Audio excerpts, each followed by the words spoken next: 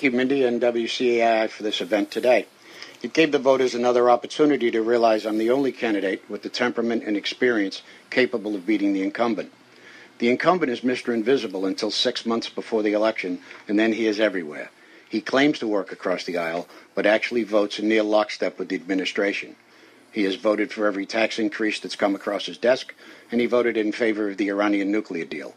Those votes hurt the district. When I serve, I will be in the district every quarter to meet personally with constituents and listen to their concerns and ideas to improve the district. I will work to unleash the potential of small business people of the district so they're able to lead a real economic recovery. I will work with community officials to conquer the disease of addiction and help to offer treatment alternatives. I will work with our fishing industry to eliminate costly and unnecessary rules and regulations that have made life so difficult for those hardworking families.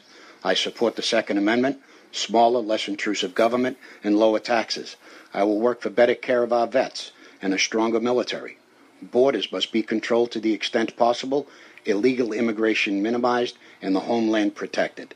I support the return of control of education to the state and local level.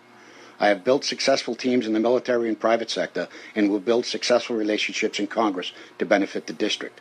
I will work every day for every resident of the district, and I will support any idea, Democrat or Republican, that are good for the district, the Commonwealth, and the nation.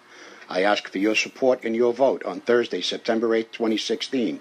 Vote O'Malley for Congress and bring back common sense.